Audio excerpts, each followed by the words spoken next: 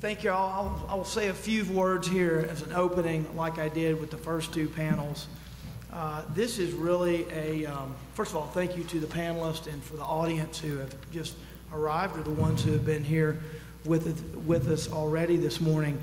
This conference came together really as a continuation of the 25 or so town halls that we have done around the district. Those we just schedule town halls, and whoever shows up, we have a conversation with them. This is a little different. We invited folks who have expertise in different industries and in job creation, and we wanted to ask people who have created jobs about job creation, and I thought that made sense. And we have had two fabulous panels so far. The way this rolls is we'll have the panelists, we organize them from A to Z, and we'll have the panelists introduce themselves, where they work, and what they do, and then I'll just throw out some topics, and we'll just start casually discussing and see where it leads us. That approach has worked the first two panels, and we're going to try it again. If you have a question, we welcome your questions, but we're not going to have a mic and have time for people to stand up. So just, if you will, John over here, who is waving, he has some question cards. If you have a question, he will bring you a card, and you can write down your question, and he will give it to me, and we'll make sure that we incorporate the subject into the discussion. So without further ado, I think we'll get going. If you just want to introduce yourself, we'll just go right around here. Very good, Congressman. Good morning, everyone. I'm Joe Adams. I'm Vice President of Public Affairs for Union Pacific Railroad from Houston, Texas. I've got responsibility for government affairs and media issues in Texas, Louisiana, Arkansas, and Oklahoma. It's a pleasure to be here, and I've enjoyed the proceedings so far. They've been very informative, Congressman. Good, thank you. So you were here for the first Yeah, for one? both. Both of them, that's right. Congressman, I thank you as well. I'm Jay Cheshire, President and CEO of the Little Rock Regional Chamber of Commerce, and we appreciate the opportunity to participate. Thank you. Well, also, thank you, Congressman, for this opportunity. I'm Clay Gordon. I'm Executive Vice President with Naples Construction Services here in Arkansas, and appreciate the opportunity. I'm Lane Kidd, President of the Arkansas Trucking Association, which represents our huge transportation industry in this state. I'm Paul Latour with the Port of Little Rock. Ron Matthew, Executive Director of Little Rock National Airport. Thank you for inviting us. I'm Ronnie Mobley with Mobley Contractors. Thank you for inviting me, Congressman. My name is Patrick Schick. I'm Vice President of Prospect Steel. Thank you, Congressman Griffin, for having us.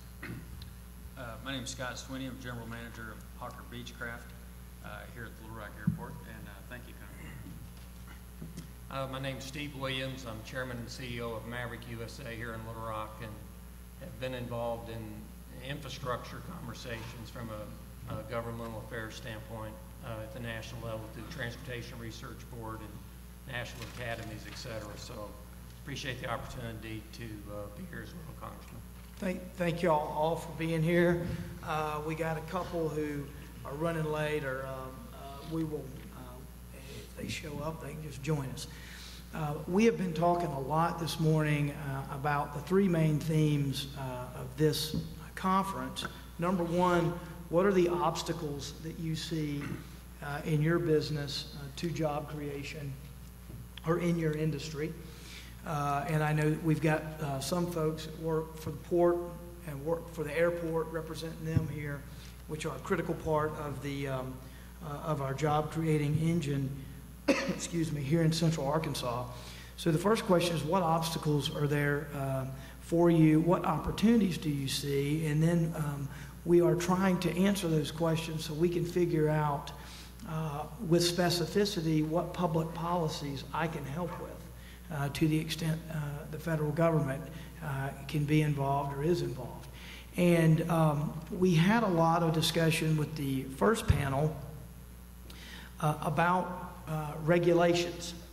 There's a lot of talk about the EPA, in fact.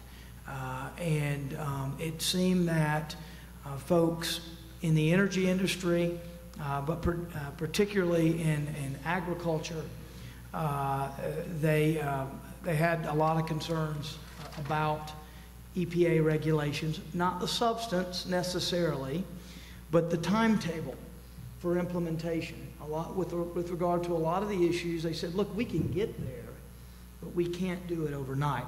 So the first thing I'd like to do, just to get the conversation started, and anybody, feel free to speak up, is just if we could go and go around, and if you have some obstacles, whether it be a regulatory obstacle, whether it be a law that has been passed or something you're waiting on to pass, whether it's uncertainty related to the economy, I'd like to hear what in your business the obstacle is.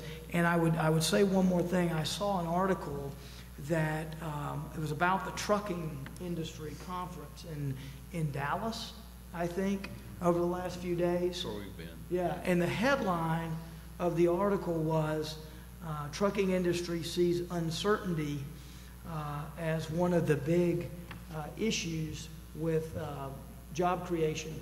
And so I think that that's the sort of thing we're talking about here. And we'll start with you over there if you want to. Yes, certainly, Congressman. I took the opportunity to provide a fact sheet about Union Pacific's operations in Arkansas. There are some on the back table, and I think the most important issue is we have 2,700 good-paying jobs in Arkansas associated with transportation along the railroad, but the locomotive shop in North Little Rock is a major employer, employs about 815 people in high-paying jobs. And as you can see from the chart, one of our major commodities coming into the state is coal. And we're very concerned about EPA regulation, which would impact the ability of utilities to continue to use coal.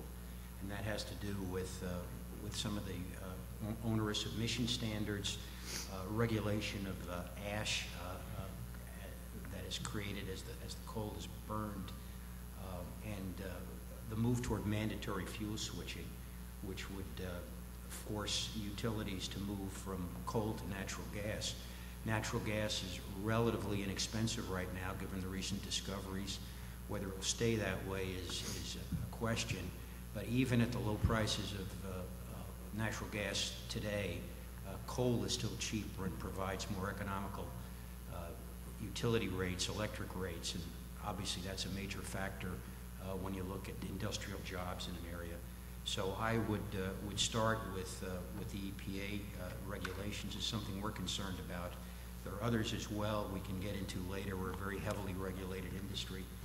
There are a lot of federal laws impacting us, and we've got a number of issues that we think have impact on jobs.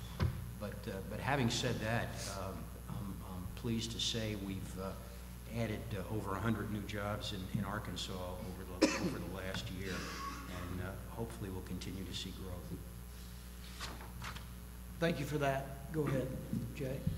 Congressman, I would echo what Mr. Adams said in regard to regulatory reform and review, but would center my comments initially on the uncertainty format. A major international site location consultant and I were speaking a few months ago, and he was talking about the fact that prior to last November's election, there was absolutely no activity going on, domestic or international from that standpoint, in terms of major economic development projects because of the uncertainty. People were just sitting on their hands and their money. He said, interestingly enough, the day after the election, that his phone started ringing, but it was primarily from international firms looking at investing in the U.S., but that over the course of time, because of the uncertainty issue not getting any clearer, that a lot of those projects had also been put on hold. And I think a piece of that goes to even what the NLRB has been doing, especially over the last 6 months. When you take a look at the rulemaking process, they have taken existing labor law and turned it on its ear. Labor law that's existed for 50-plus years, being done from an administrative standpoint that they couldn't do legislatively And it doesn't seem like anyone's able to get that under control. So I'm hearing constantly from businesses that are already here, number one, and those that we're talking to about moving to Central Arkansas, that's a huge issue because they don't know what the rules are, because rules that have been in place, again, in some cases up to 50 years, are being changed seemingly overnight and without a whole lot of public input, even though you look at the Boeing case and you look at what's happening there with their ruling, you look at their provider ruling in terms of the persuader ruling that they have taken a stance on, the micro-union issue with the specialty health care case, the notice posting rule.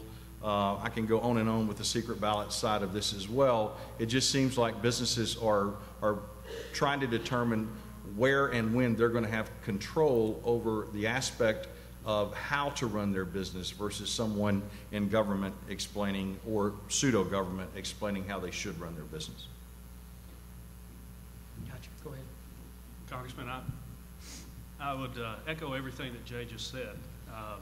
And really, I guess, some things that I can add to it as far as obstacles for job creation for our industry as a whole. As a building contractor, a lot of our clients may be healthcare or education, private sector. So really, you take the uncertainty that's out there in the marketplace, that's what affects us. That's what affects a slowdown in turning loose of construction projects.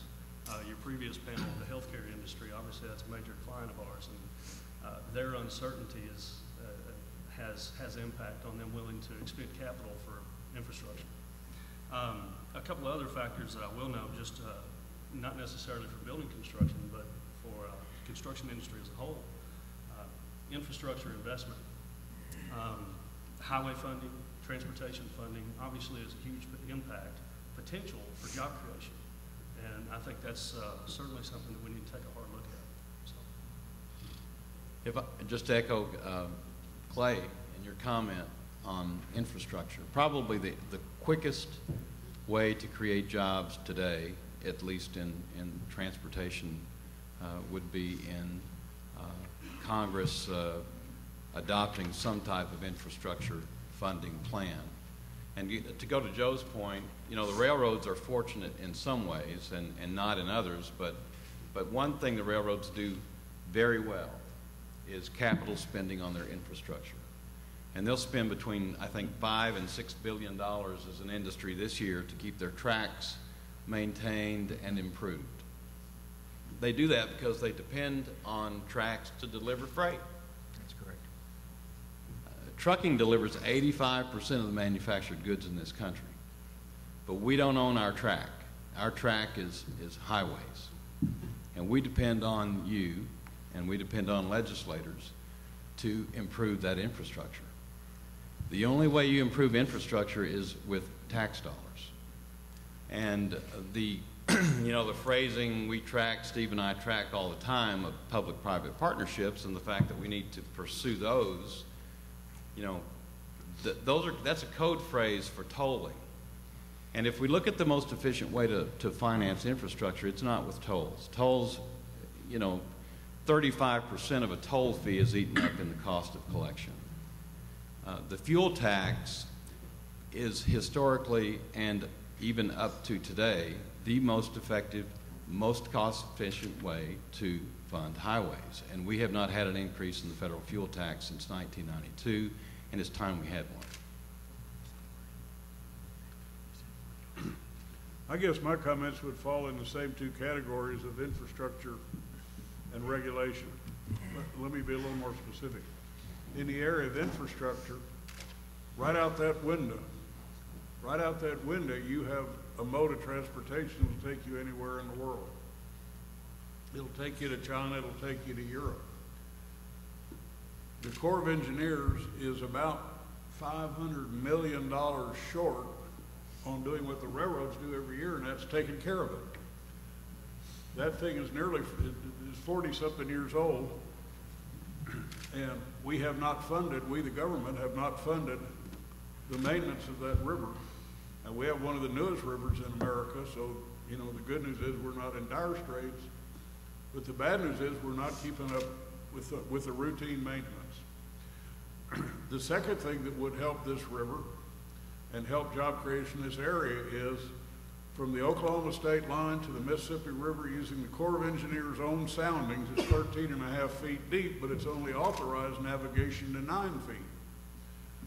So we compete with the Mississippi River and we compete with the Ohio River, and they're at 12 feet. We keep asking for authorization to go to 12 feet. We've been authorized the project, and the big bucks are spent in Oklahoma, but we haven't kept up with the maintenance that we need to do the 12-foot channel. But in the area of regulations,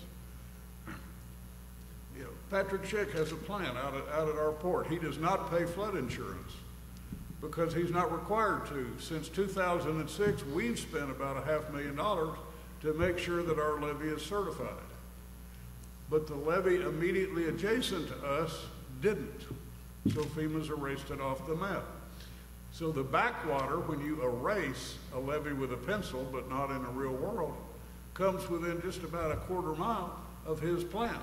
Now FEMA says, well, everybody, even if you did certify your levee, everybody that's in the quote 100-year flood, which we would be if there were no levee, but there is a levee, may have to pay flood insurance. I mean, that's nuts. You have the largest industrial park in the state of Arkansas that's put in almost $500 million in new investment in the last 5 years, and boom, we're going to make them pay flood insurance because of some regulation that we don't know.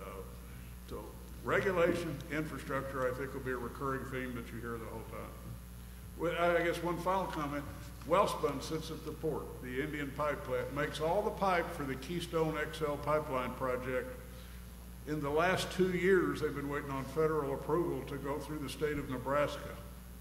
They still don't have the approval to build the pipeline. So we hear all the rhetoric about our dependence on foreign oil and, you know, how are we going to solve our energy problem here at home? But we can't even build a pipeline to cross Nebraska. Right now, it's being trucked, it's being railed, it's being barged.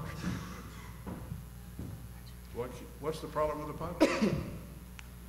I want to welcome John Burkhalter. Thank you for being here, sir. Appreciate it. We're just going around letting folks sort of tell us what their top priorities are in terms of obstacles to job creation, and we'll come back to you in just a sec. Go ahead. Thank you, Congressman. The airport is a little bit different. We do have a really good system in place in terms of the FAA AIP reauthorization, where we use user fees to fund the system. Unfortunately, we've not had a reauthorization, a multi-year reauthorization since 2007. So one of the things that makes it difficult is our ability to predict what work that we're going to have on our capital projects, and we have some stops and starts because we've had a number of continuing resolutions. But you know, if we could have a multi-year reauthorization, then the FAA could work with airports on multi-year projects and not, you know, on a month-to-month basis. And so that would bring some predictability back into the system, yeah, and certainty. The other part of that is the PFCs. PFCs are local funds, and there hasn't been an increase in the PFCs for over 10 years.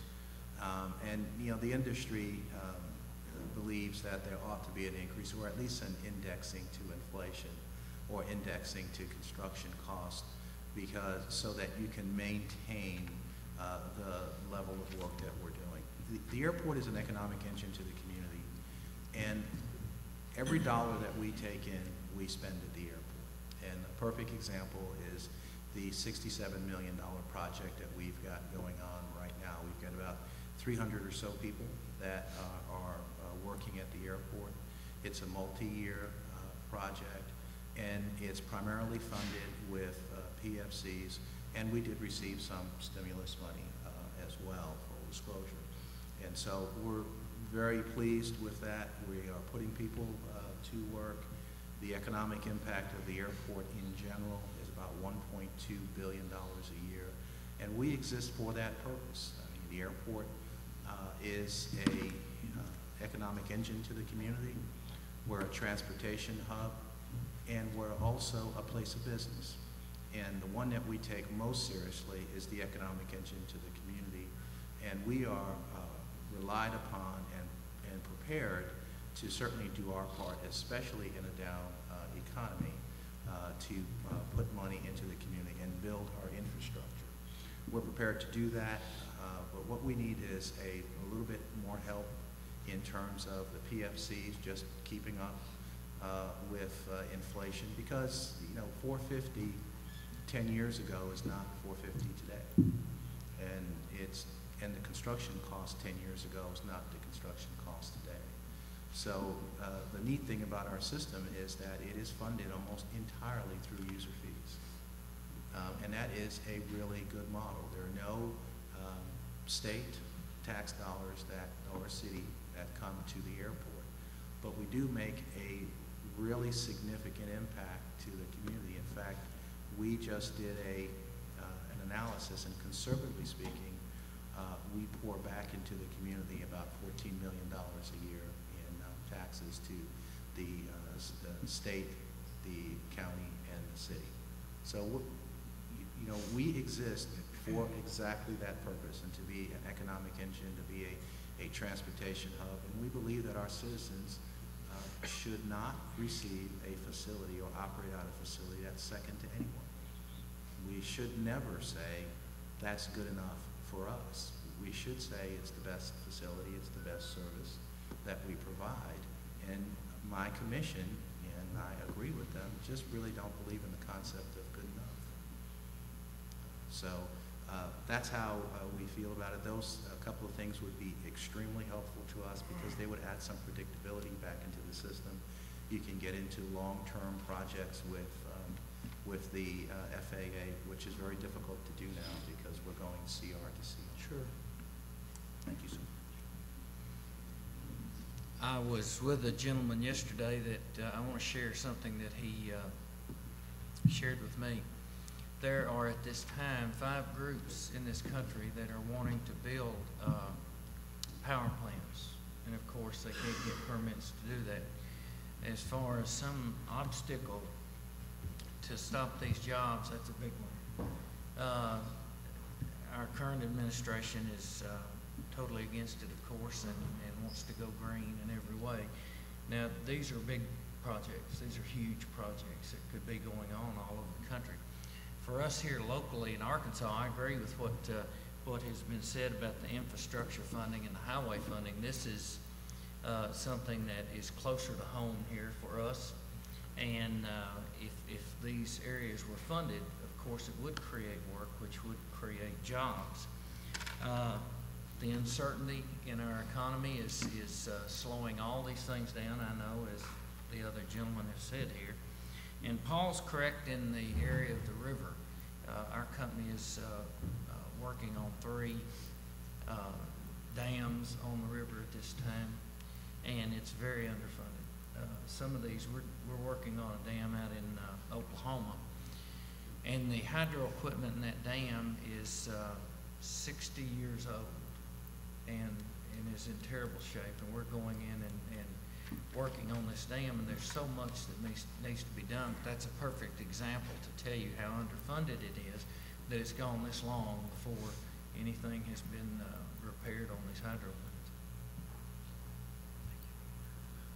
Thank you, Congressman Griffin. Our biggest obstacle right now to get to job creation is the United States government. Yeah, I agree. Without a question.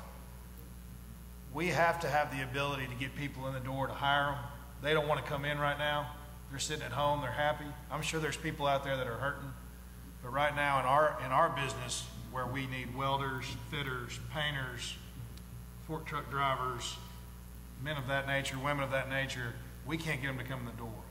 Life's made too easy for them right now.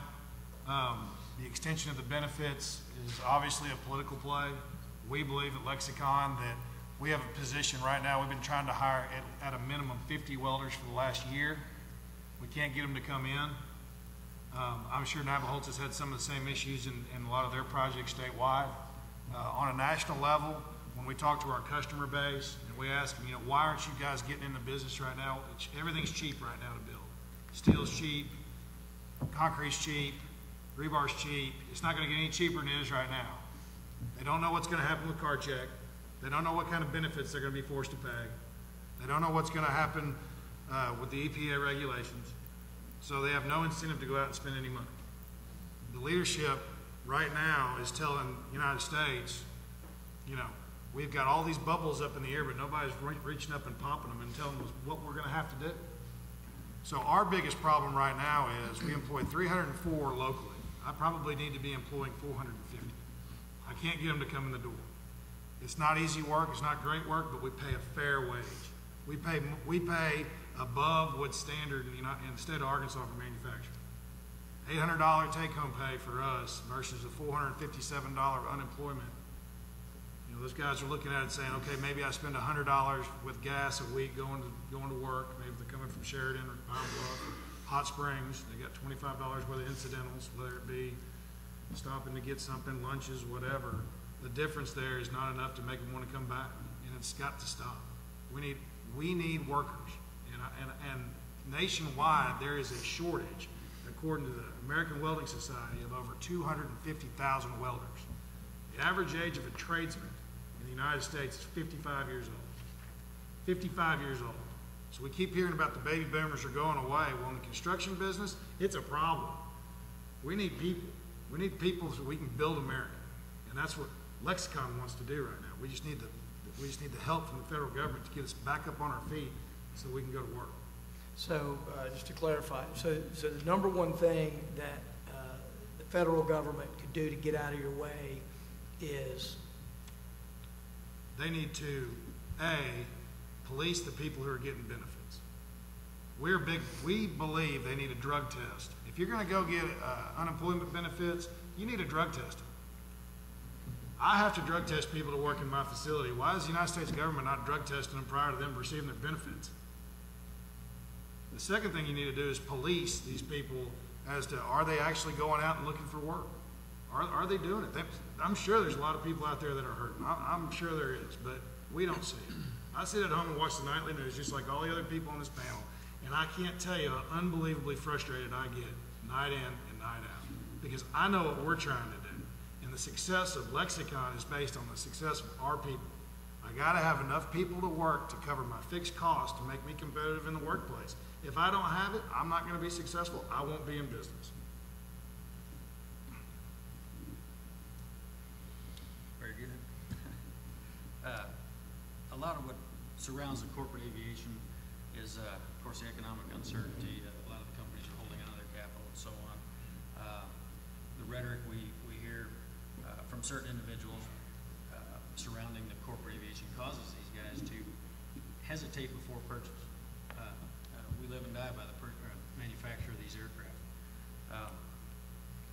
We've got to encourage these companies to go ahead and spend that capital and buy these corporate assets.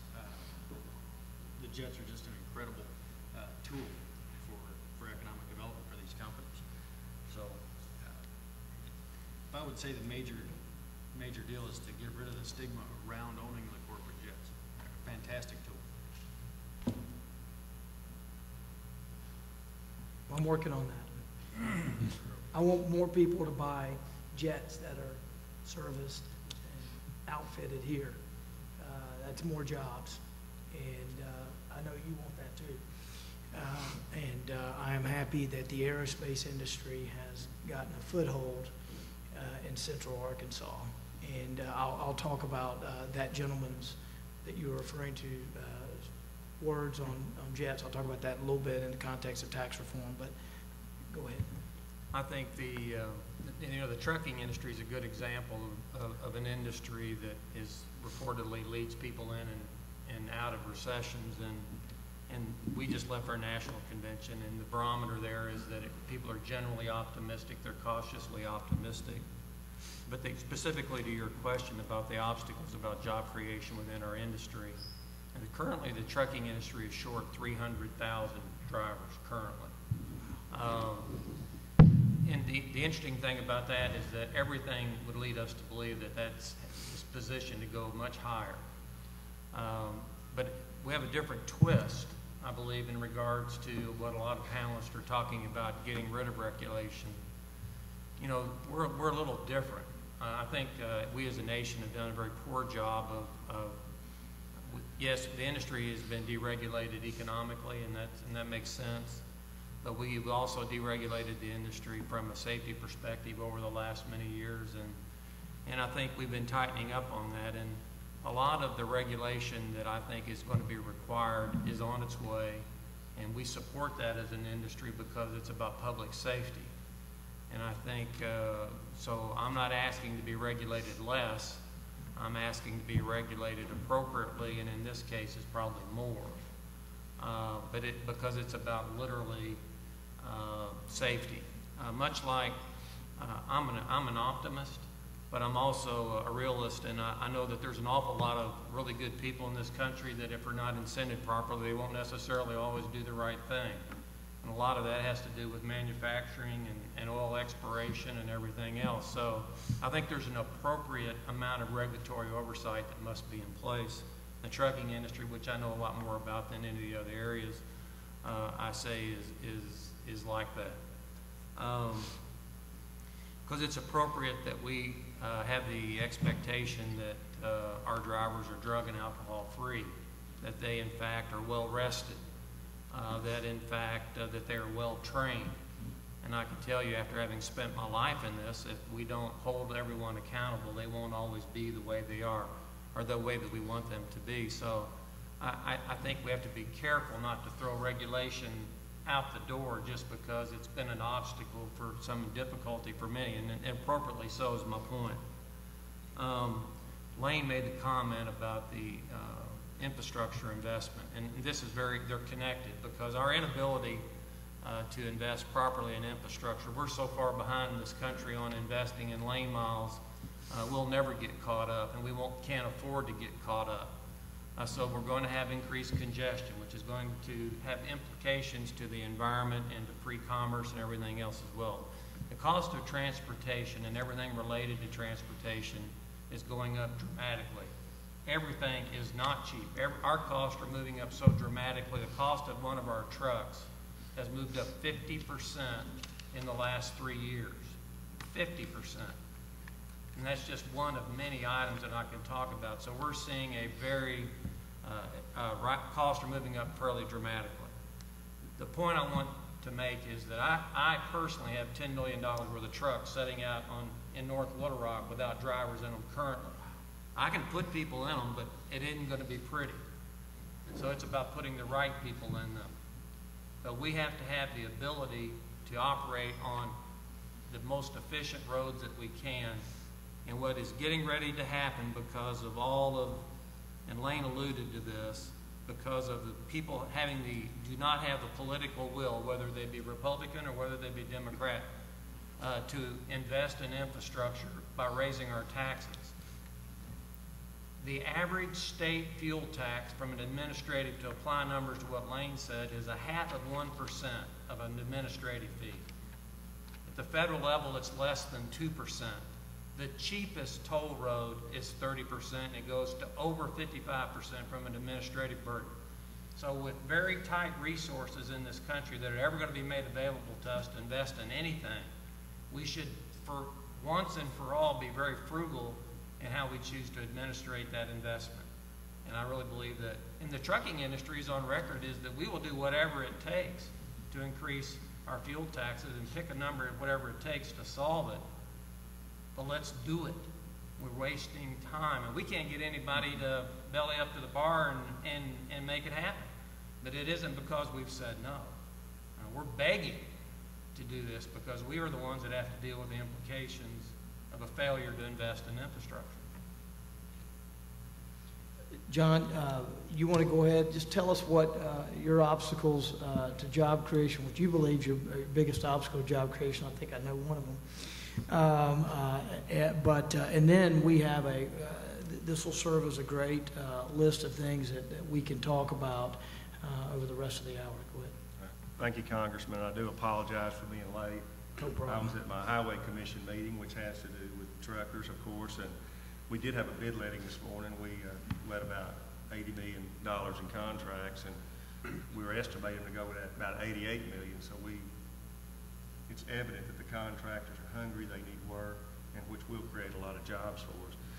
Congressman, I applaud you for inviting me. I'm honored to be here with everyone else today and get my opportunity to tell you what I think about jobs. And I'll probably ramble a little bit because I'm going to talk on the public side and the private side a little bit. But one thing I want to visit with about before I forget it, because it's at the top of my list, we just discussed it. On November 8th, we have an opportunity to go to the voters to vote on the extension of the Garvey bonds, which is extremely important. It'll produce, about $575 million worth of bonds, which will create 24 to 28 million jobs in this state. So it's very critical that we pass it. It's not a new tax, it's just a continuation of a tax to leverage the federal funds that we get on bonds. So I encourage everyone to go back to your community and solicit your friends and your neighbors to vote for that. What I see is, as Steve was saying, our funding mechanism for highways in this country is so far short. It's systemically flawed. It's based on fuel tax, and as people conserve and save money, we have less and less revenue for our highways. As a businessman, I'm in my 50s, and I consider myself probably a dying breed, and there's some other gray hairs here. I get with Steve and Patrick's father, Tom, Ronnie Mobley. I don't see the young people coming into our industry. And infrastructure is extremely vital to our state and our country. We've got about 24,000 students at Fayetteville this year, and one of the questions I asked last week of Chancellor Gerhardt was, how many are we able to retain? And, we're probably losing 40% of our college graduates out of state because we do not have the jobs for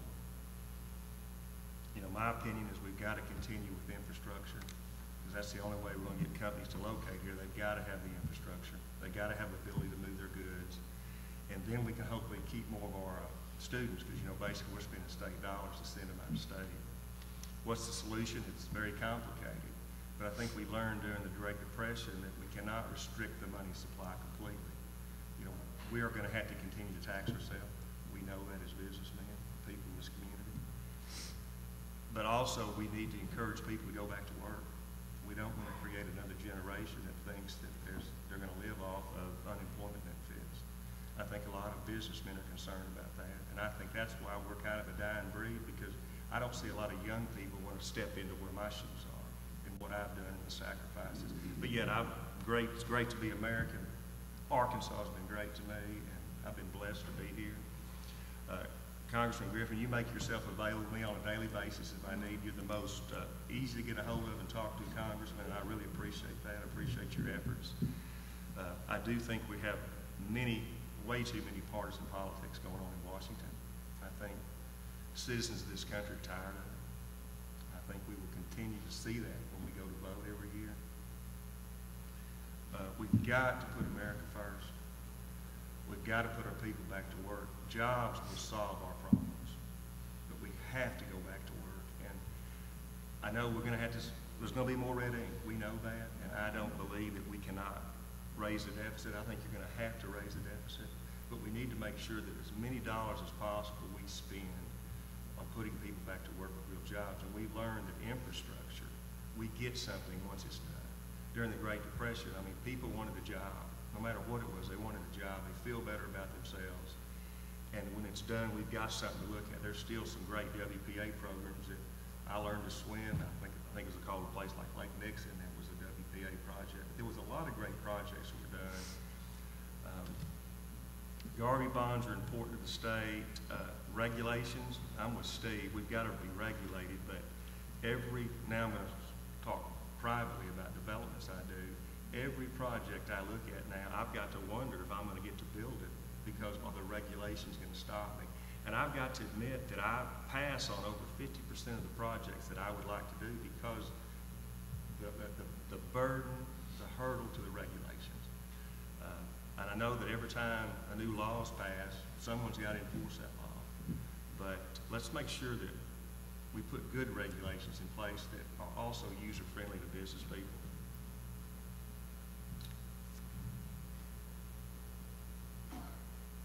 I do have major concerns about where the country is today and what we're going to do to fix it. I don't think I'd want to be in your shoes right now. you've got to make extremely tough choices because, you know, the world's looking at us now. We're just not the world is a global environment now. What happens in Greece impacts us, but you've got to make tough decisions. It's not about just getting reelected. I know you've told many times that you're up there to do what's right. I believe you're already trying to do what's right. But I want to probably come back and I'll probably let you know off I didn't get to say, but thank you for the time. Thank you all. And the way we've done this in our earlier panels is we just have a conversation. Y'all have, there's lots here to discuss. Let me start out, if I could, and just say a few words about regulation. We're always going to have regulation. We need regulation. I want my kids to have clean air and clean water, and I get all that. I think most folks that I have talked with who are job creators tell me that the ramp up in regulation over the last few years has been unprecedented in their view. That's not something I've come in contact with in my previous business, so I rely on what other people tell me. I hear a lot about the EPA and what they're doing with regard to power plants and other things. And a lot of what we heard this morning is that they're not, a lot of the folks on the panel weren't against the regulation. They just couldn't comply immediately. They need time to change their business model, to adopt new technology, to get there. Otherwise, you can kill. You can kill cement industry is one that's been at risk. You can kill or shut down some of these energy plants. And so I think one of the things that we've proposed that I support is something called the RAINS Act. And what it does is it basically says right now, Congress authorizes the writing of regulations by agencies. And then they write them, they get comments, and then they publish them. What we've said is we're authorizing them in the first place, so you ought to come back to us and we vote on them to approve them before they can go into effect. And that way we're making sure that the agencies are following what we intended in the first place. Because without congressional authorization, agencies can't regulate anyway. So that is something that we have talked about. I'll show you here this chart, and this goes to several points. These are all infrastructure projects across the country. And the key is over here: nuclear, renewable, coal, transmission, and natural gas. And I think if I can get this iPad to work. This chart is the way this chart is described. These are all projects that were stalled, stopped, or outright killed. Stalled, stopped, or outright killed. That's a lot of projects. That's a lot of infrastructure. Those are a lot of jobs. And I think that there are a lot of different reasons for this. A lot of it is litigation. People don't like the idea that something's going to be built near them, so they take something that was going to be built in 1990 and they stop it, and 10 years later they're still in court. Does anybody want to comment on the litigation? Has anybody run into that at all? I know that, I think you have, John. Anyone want to comment on that? Has that been your experience? From the railroad standpoint, it's more an issue of getting the permits, the local permits, when you want to build a yard or something like that. It's NIMBY, not in my backyard, even though it might make a great deal of sense. I do want to comment on the map. I'm glad that the wind project off of Hyannisport is on there. Yeah, I remember that one. One of the most famous. There's a liberal NIMBY project for you. Yeah, one of the most famous, not in my backyard projects. Anybody else run into anything like this? I know, maybe you're not in litigation, John, but I know that you are. Yes, but I've been lawyered up close to litigation on projects, and usually I'll avoid litigation if possible. What I see as far as in the regulations is where it's a city or a state or a community that they've passed rules and laws and regulations. I think to a certain degree. I guess a rule can be violated, a law cannot. But I see so many times that we pander to special interest groups that are more vocal than, let's say, a Ronnie Mobley who's up there working on a dam, trying to make a living and make payroll, because that's typically what I'm doing. I'm working. I don't have time to pander or spend time to lobby. And I think that that is one of the places I see in my private life as far as development is getting killed. Now, on the public side, I know those usually get lawyered up and definitely go to litigation. But, Well, let me ask you this. In terms of I want to pivot from you because you've got an interest in what's going on with the river, and talk briefly about the river, and then we'll get into some of the highways and some of the other stuff. But the river is obviously an incredible asset to this state, and one that we have used, but I believe greatly underused for years and years and years. I am one who supports dredging the river or getting certification and dredging where necessary to go to 12 feet. I've gone round and round with the Corps of Engineers on this issue, and I do think that we're going to get there at some point. Maybe not in my lifetime, but we'll get there at some point. But I support that. I support a fuller utilization of the river, and there's a tour, I think it starts today, where folks are going up and down the river just to emphasize, it's a public relations deal, to emphasize the opportunities that can flow from it. With regard to Wellspun, I toured Wellspun, I don't know, maybe 3 weeks ago, and met with their folks, and in fact, one of their guys is going to be on our manufacturing panel this afternoon. And they told me in no uncertain terms, they picked that location, and you already know this, they picked that location because they count on that river. They count on, no offense to rail or trucks, but they count on the capacity of those barges to handle the massive amounts of steel that they bring in.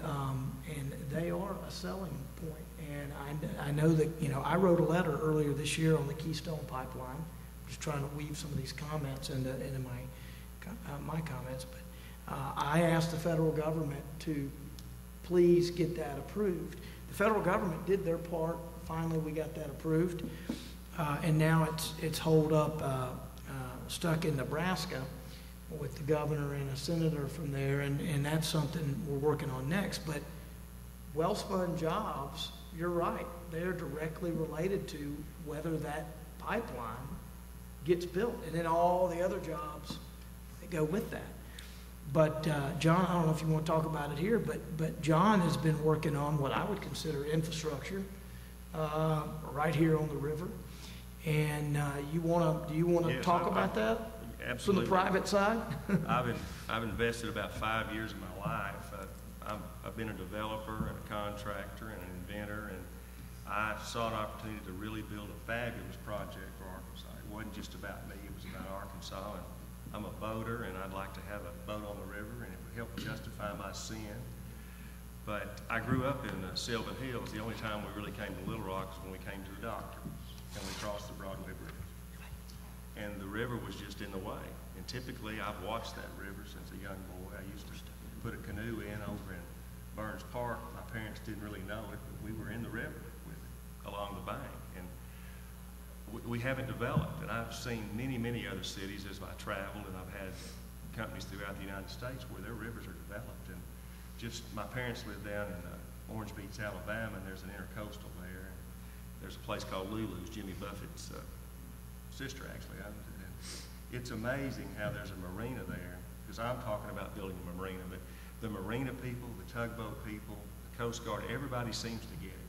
They all seem to be able to navigate and work it out. But, I've had a lot of pushback from several organizations here, some of them that are represented here today, that are not interested in seeing that marina developed. It would create a lot of jobs. Its first phase is $50 million.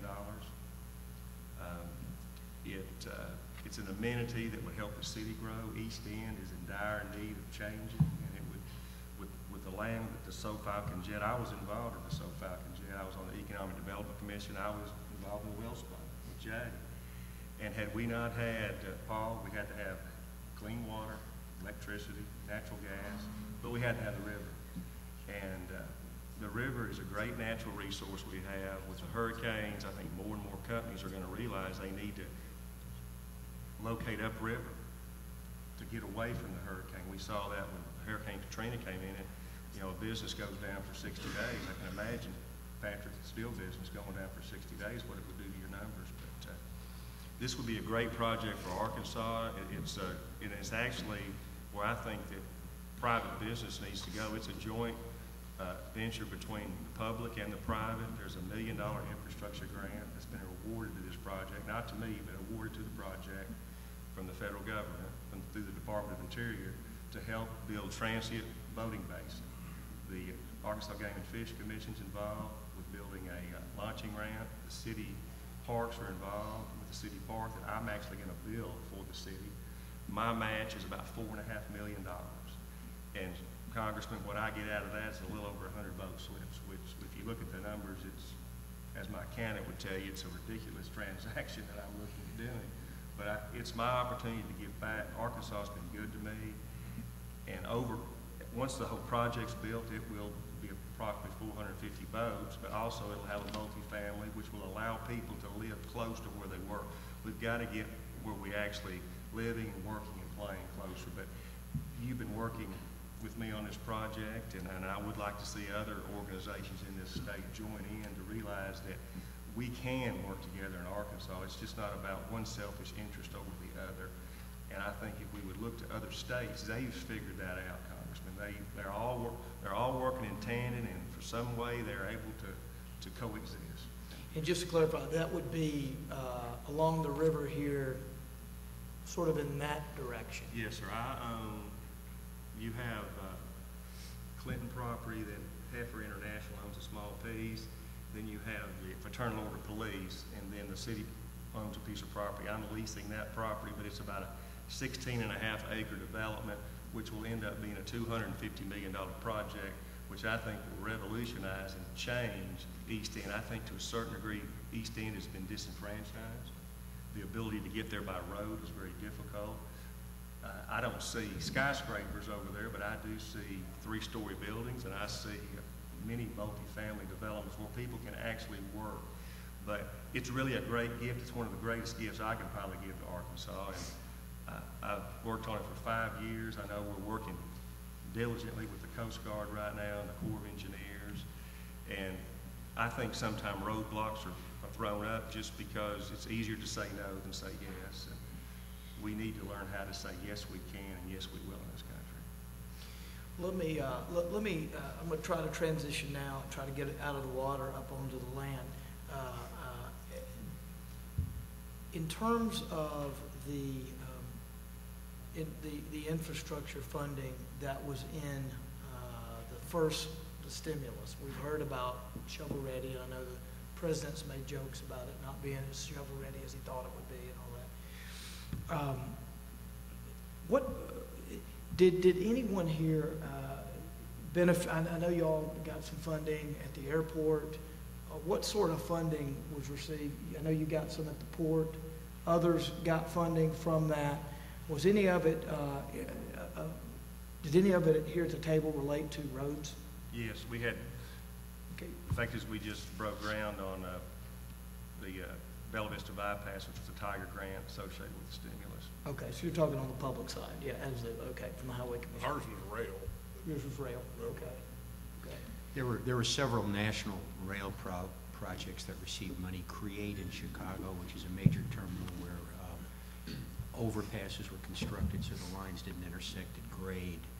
Coltman, California was an overpass. Tower 55. There were a number of those where the railroads put up 50 or 60%. There was some local match and some federal money. But I think what we're seeing as we go further along with Tiger 1, Tiger 2, Tiger 3,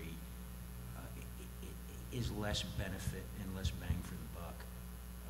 The projects come in. It's been a great opportunity for consultants who write up applications to make a lot of money because there are a lot of applications that are filed, but not too many are successful. Blaine, did you have? Well, just here in your district, and John could confirm, but the major renovation of the I-430, I-630 interchange is stimulus. Is that right? Right. Part of it is. Part of it, yes.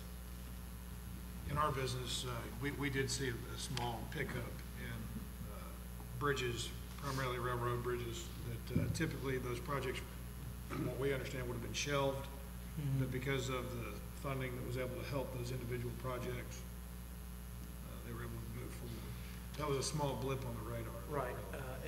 And correct me if I'm wrong, but it was infrastructure was a very small percentage, in the end, of the close to $1 trillion stimulus. That's the way I understand it. I mean, if we would have spent, you tell me what the impact would be. If we would have spent $1 trillion on our interstate system only, what would that have done to our interstate system?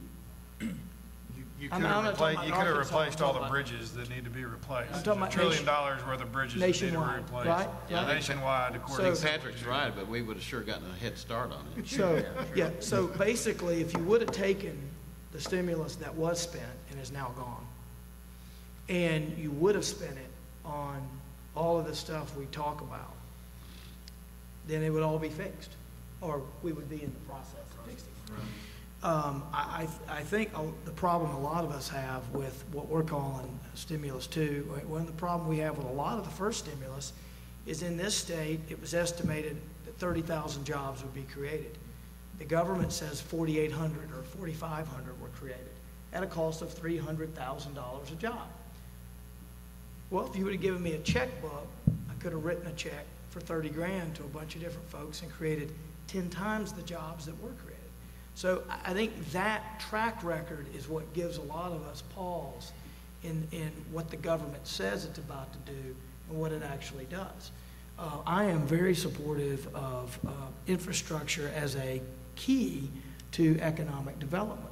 When I talked to Caterpillar and I asked them, why did you come here? They said, Jay Cheshire. No, I'm kidding. But when I say, why did you come here? They said, well, I said, why? You know, you hear a lot about Mexico, people going to Mexico. Why didn't you go here or there? Why did you pick us?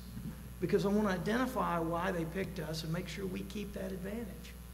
And they say, skilled workers, particularly working with Pulaski Tech on a whole host of issues.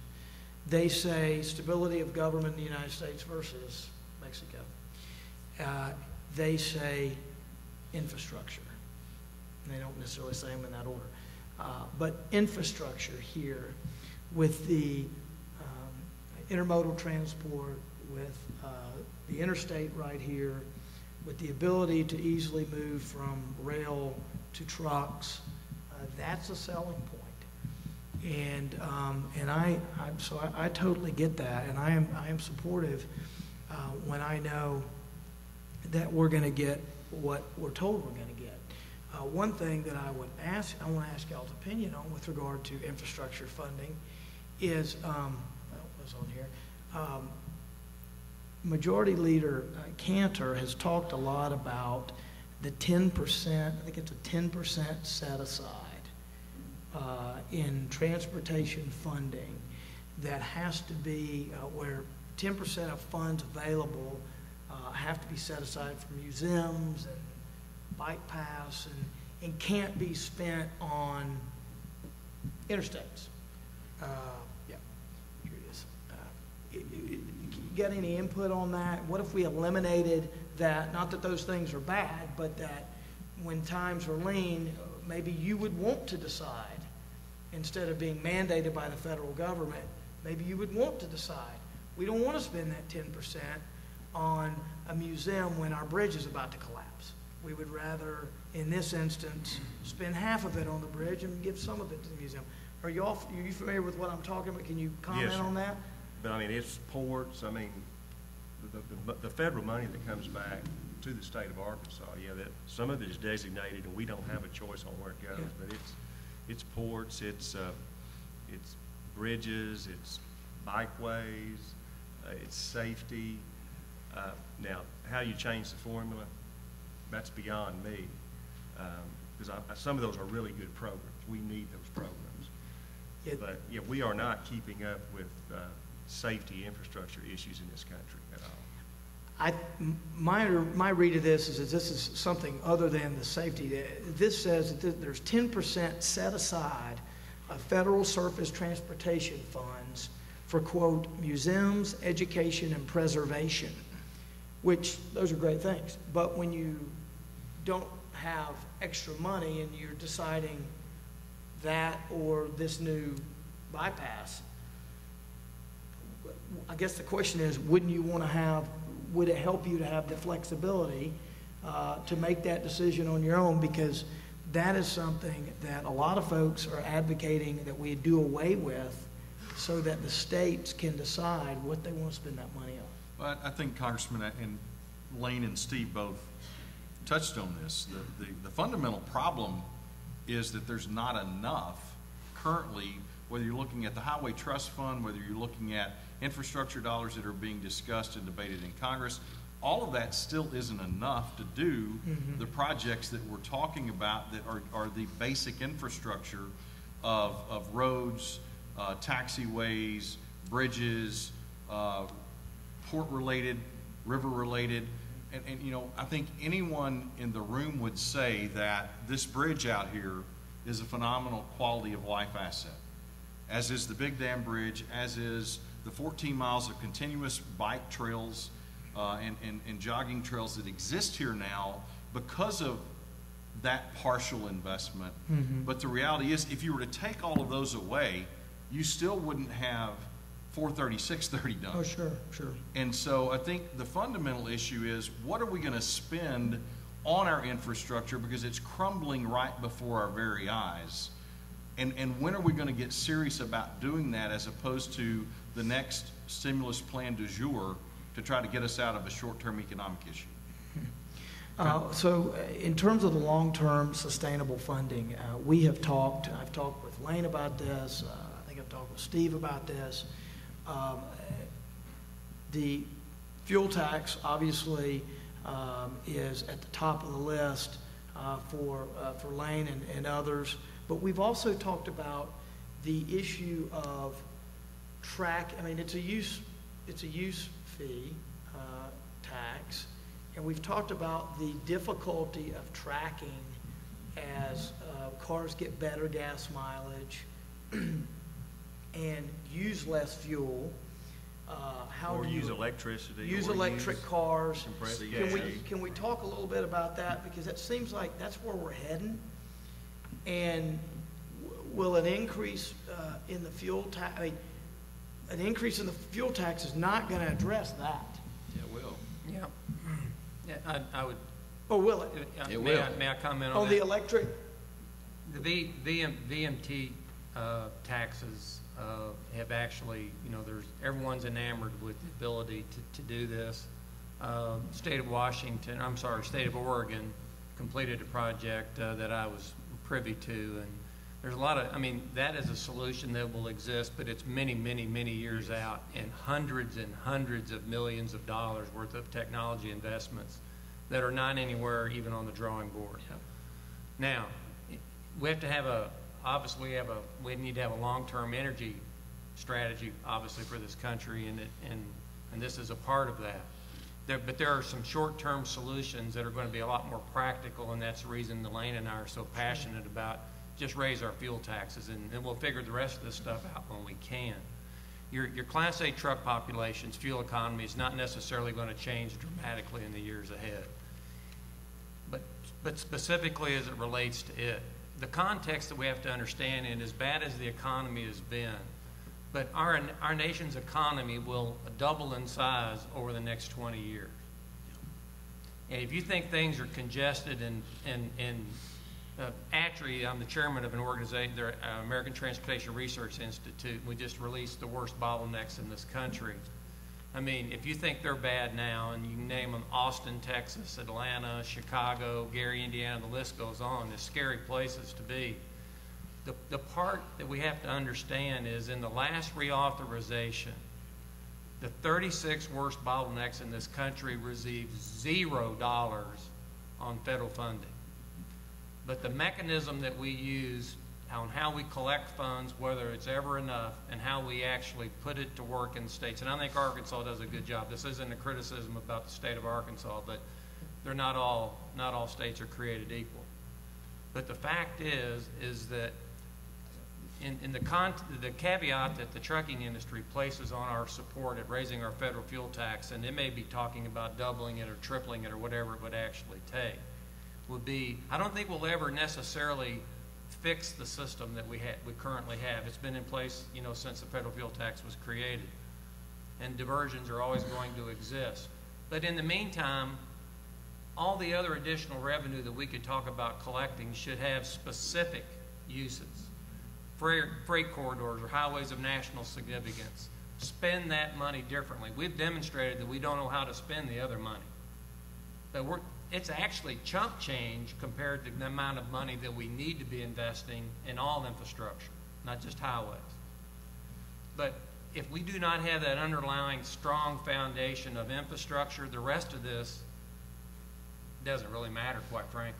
So you're saying not only the amount of funding, but there are, I'm sure, Lane, jump in if you like, but you have there are specific structural changes that need to be done to the formula, and I'm sure Arkansas does a great job, but you're saying some states are not. Once they get the money that they have is not, so it's not being spent properly. So in some instances, you're wanting more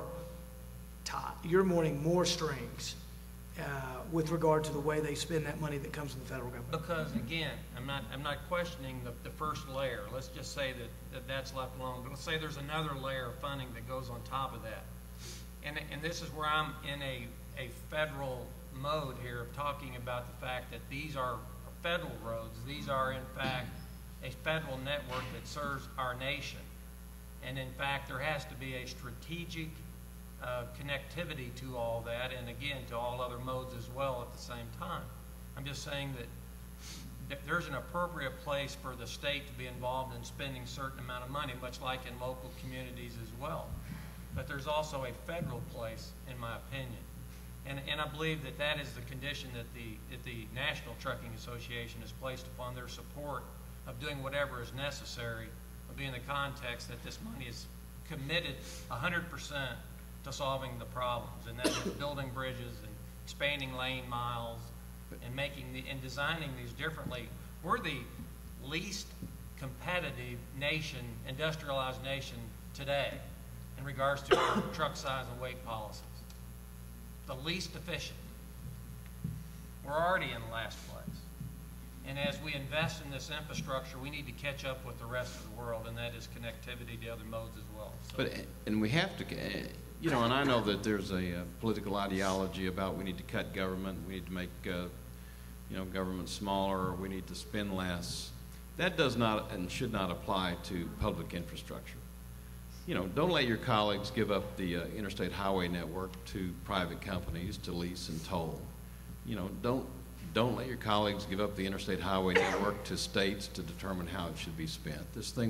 Our interstate highway network was always imagined as a federal network to be funded by federal dollars. And I've been in this business a long time. And you have a situation where the trucking industry of America that currently pays about 50% of all of the federal taxes for highways is walking up to a member of Congress with dollar bills saying, please invest this money on our highways. And because of political ideology, the congressmen are saying, no, we don't want your money. Well, I'd say a couple things. Again, we spent $1 trillion stimulus, and almost none of it went to do what you all need done. Okay, so that's $1 trillion, 42% of which was borrowed. $200 billion was borrowed from China, and almost none of it went to do what you're talking about. So that's what we got, number one. Number two, I don't know anybody, and there may be there, but I don't know anybody in the House who wants to get rid of or give away or the interstate, the Eisenhower interstate system. I believe it is a structural backbone of economic development, and I think most people I talk to get it. Chairman Micah gets it, I think. I'm not on the transportation committee, but from all indications I've seen, he gets it. And so I think, is lunch next? Okay, I'm going to take a little liberty then because I don't eat lunch. We've got some box lunches for those of y'all who wanted them, but I'm going to go a little long on this if I can. So I just assure you, the big challenge here is a challenge for the whole country, and it's not just transportation and infrastructure, which is, if I haven't been clear for the press that's here, I understand is very important. And I believe that we ought to be doing everything we can to remain competitive. I get that. The broader issue,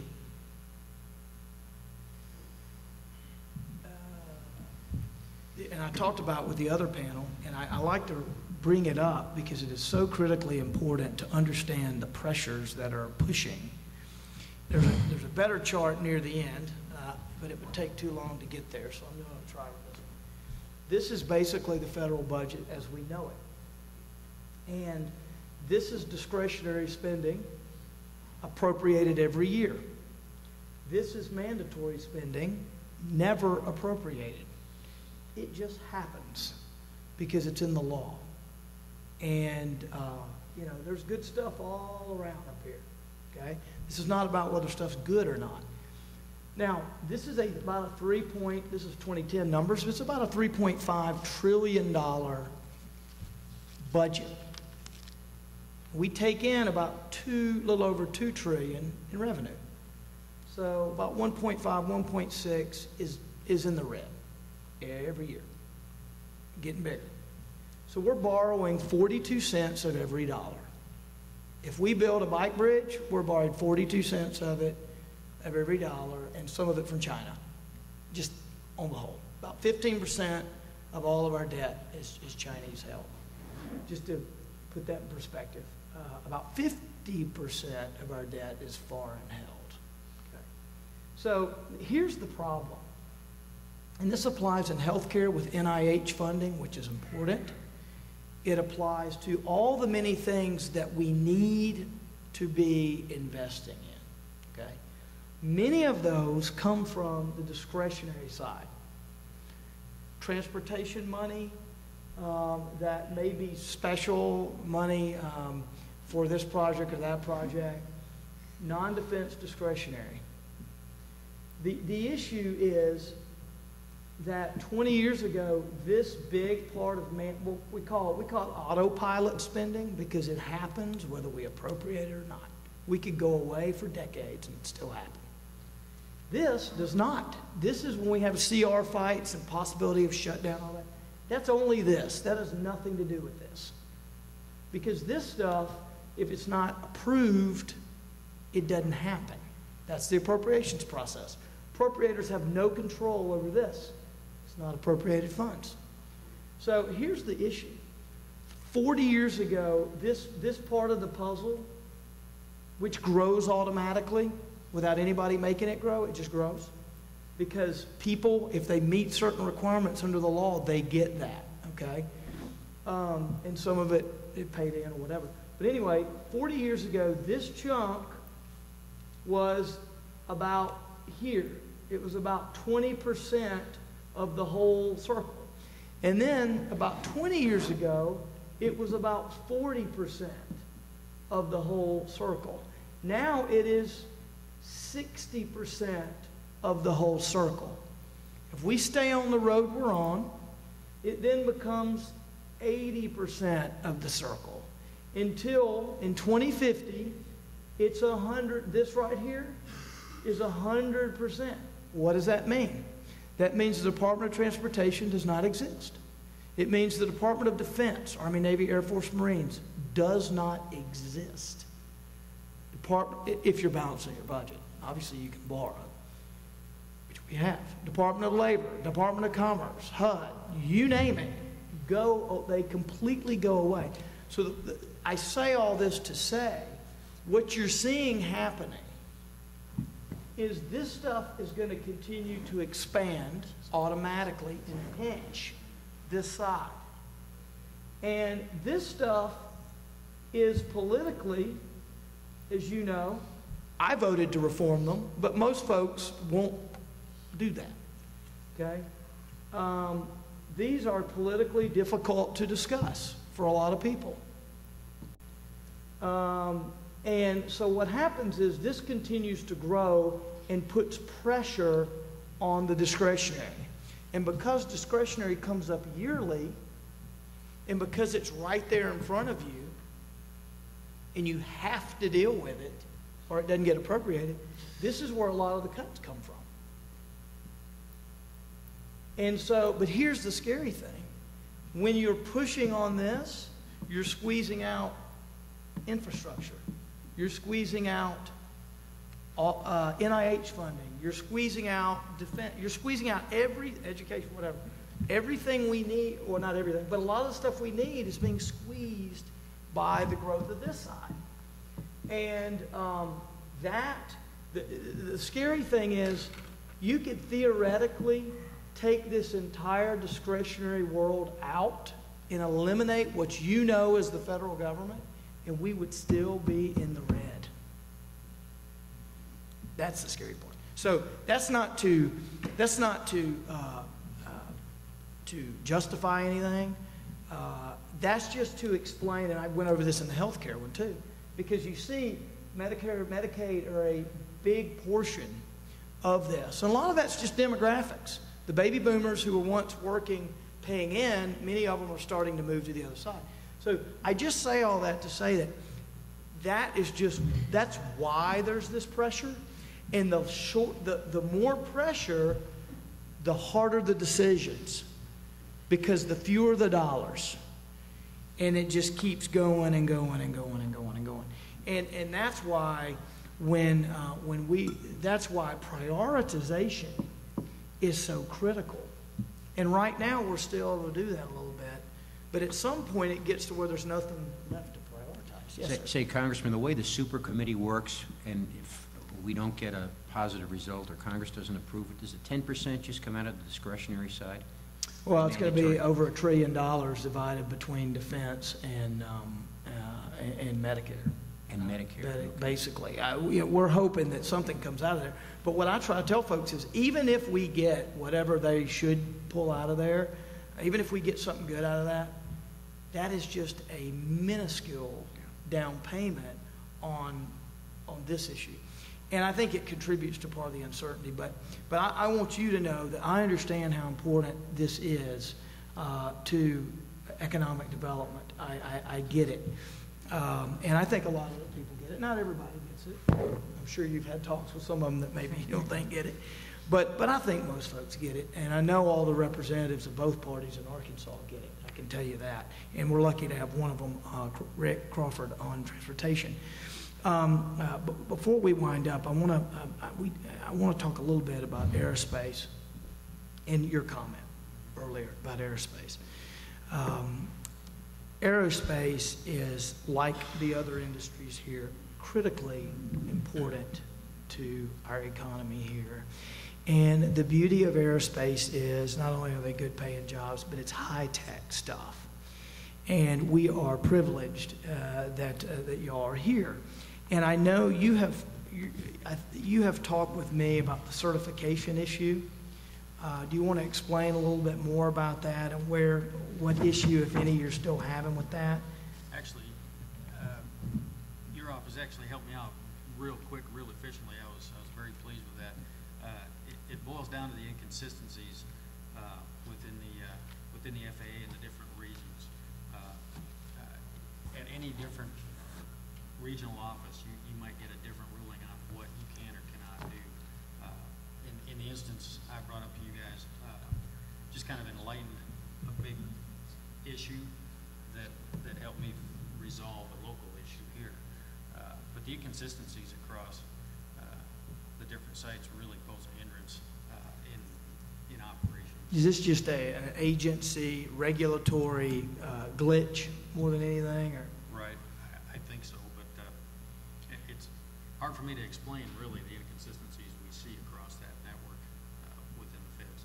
But when you see them and need help, you let us know.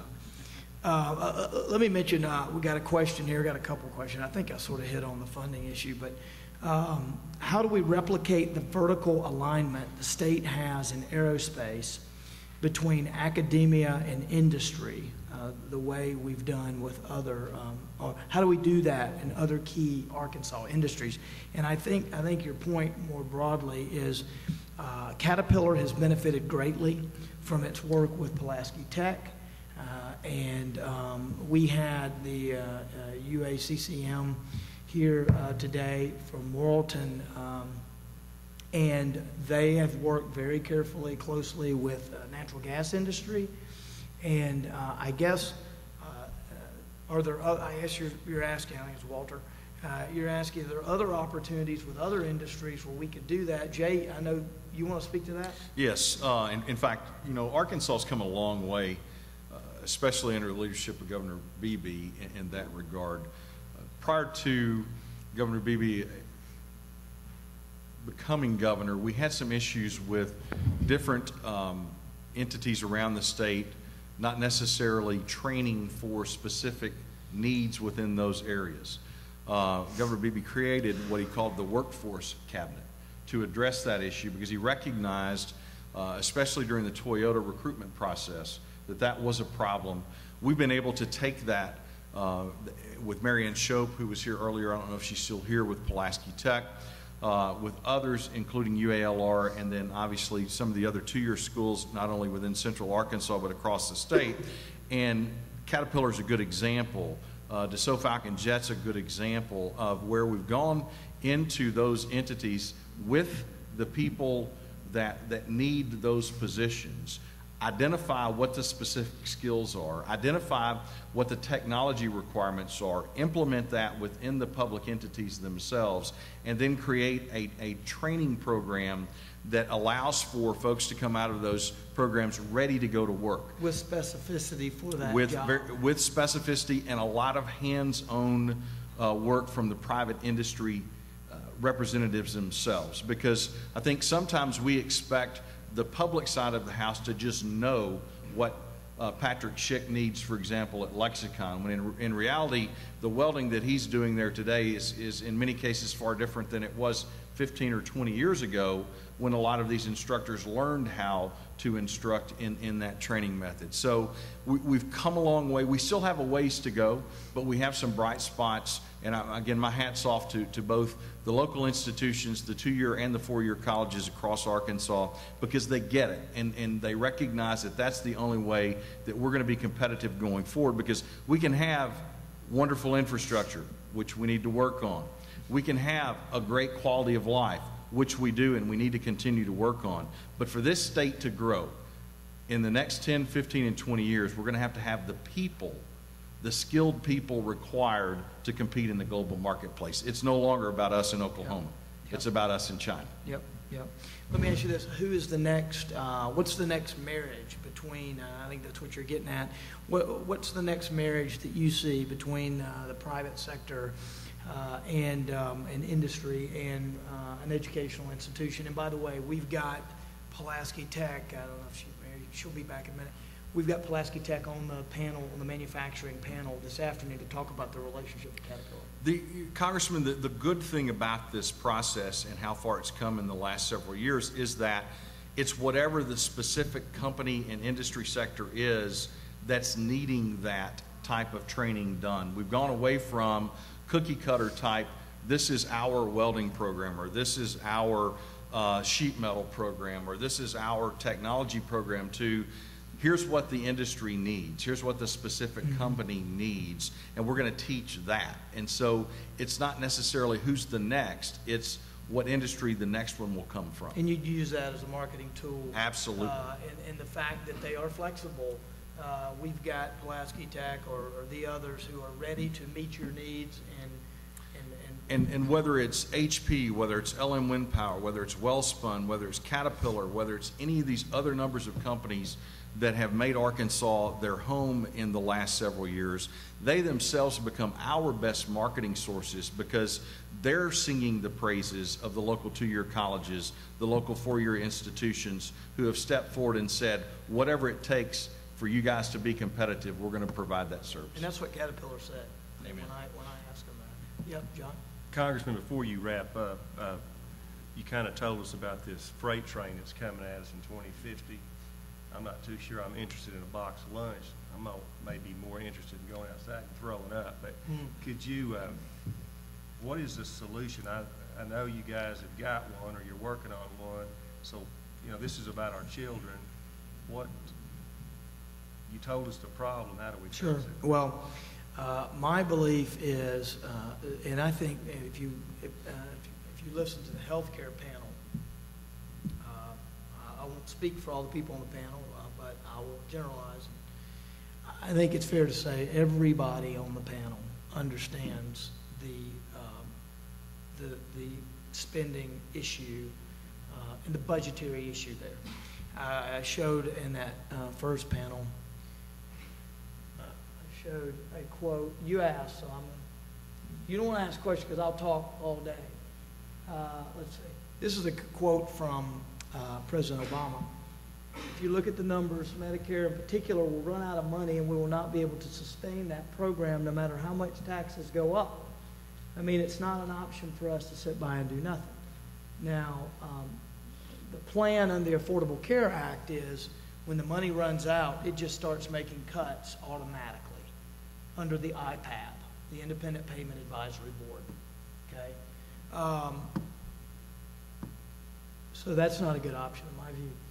This is what Senator Lieberman said. The truth is we cannot save Medicare as we know it. We can save Medicare only if we change it. Now, most of our debt problem, if you had to point to one thing, and there's not one thing, but the biggest issue is demographics. And it's a good thing. People are living longer. Okay, that's great. But what you had is you had this massive population, relatively, that were working, paying in, not taking, and they were supporting a small population. Well, as that big population moves to the take side, my generation, the birth rate of my generation is not big enough to support with what we're paying in the big one. And the issue is people do pay in. I have Medicare taken out of my check every month, like everybody else. The issue is, though, the average family, the average couple pay in about $100,000 to Medicare over their life. And they receive about $330 back. I'm not a mathematician, but that's the issue. And now we have 10,000 new people going on Medicare every day. While we were sitting here today, we've probably had 5,000 new people go on Medicare. And so the issue is, how do we save it? How do we save it? And that's what you asked me. Ultimately, we're going to have to be able to discuss reform without being demagogued. I voted to reform Medicare, Medicaid, Social Security. I've already had, been attacked relentlessly, not because my plan differed from somebody else's, but just because I even had something. So we got, and I'm willing to do that. If I can't, if I'm not rehired because I said we need to repair those things, and that'll be fine. Get to see my kids more. But the point is, we have got to get to a point where everybody at the table knows the truth of what those two statements were from the President and Lieberman, and are willing to translate it into policy. I'd like to see the super committee tackle some of these big, bold issues, because yes, we need to do a lot of stuff to create jobs, and we're talking about that today. But the one thing I keep hearing through the panels, panel after panel, uncertainty. And a lot of that uncertainty is because of that graph I showed you. People they don't want to, my view is, from what I've heard, and I've done 25 town halls, is people understand that we don't have to fix it today completely. You don't have to have a balanced budget today. It's not going to happen. But you've got to get on a trajectory. You don't have to go from New York to LA today, but you need to know that you're on the right interstate heading toward LA, and you got to have an estimate of when you're going to get there. And that's what's lacking right now. There is no plan. I know. There is no plan in place on that right now. And you can't say, well, let's deal with this issue, that issue, but not the debt. They're all interrelated. Tax policy, a more competitive tax policy, which is a great segue.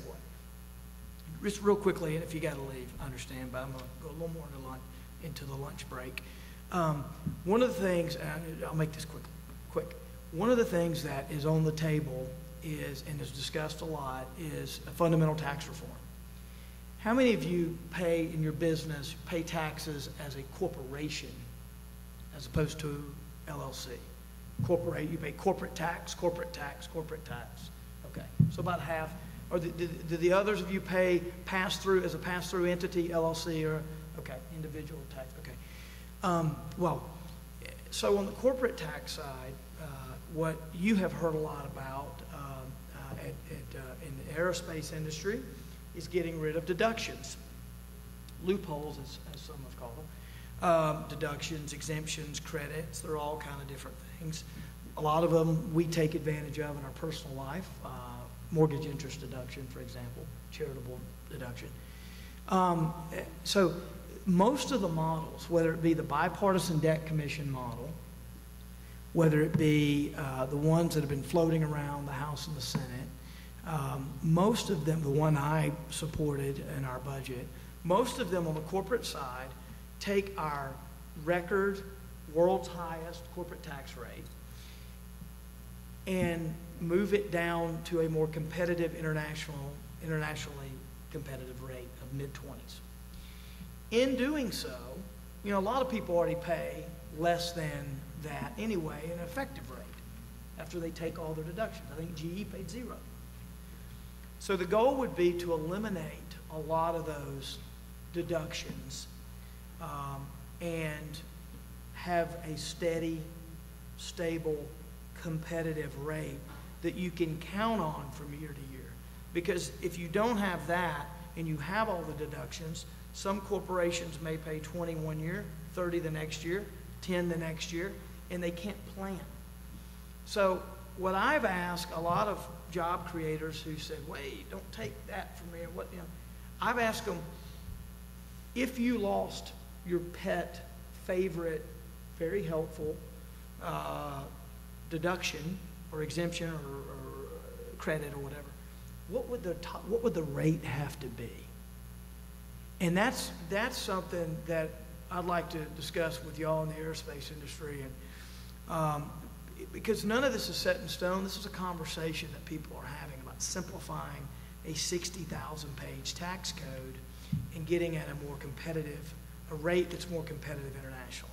I read yesterday that 75 countries have revisited and lowered their corporate tax rate over the last 4 years. 75. Why? They want to be competitive.